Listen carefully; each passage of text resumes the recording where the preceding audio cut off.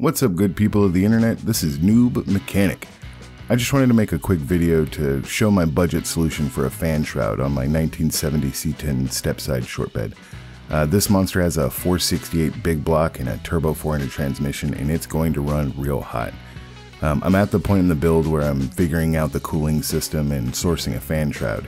And as you can see, fan shrouds are very expensive and most of them don't even fit the dimensions I need. So here's my budget solution. I found the biggest possible baking pan I could find on Amazon, and this thing was cheap. It was 20 bucks or so. And it has a very thin profile, which is what I need due to the limited space in my engine bay.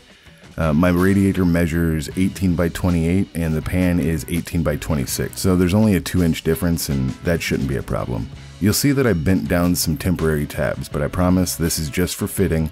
Once I actually get the fitment nailed down, I'll be making some more permanent and stronger tabs. I also got some very strong budget fans that I found on Amazon as well.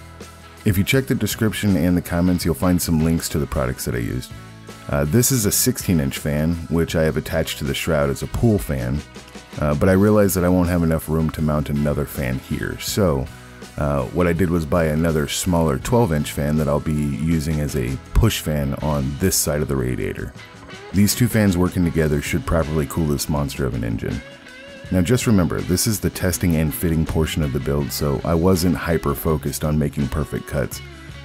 When it's actually time to install this thing, all the cuts will be filed and perfect, and this thing will look mint. And that's really all I have for you in today's video. Hopefully this will help someone out who likes to get creative with their budget builds like me. If you have any questions, concerns, comments, criticisms, feel free to send me a message or just comment here and I'll reply back.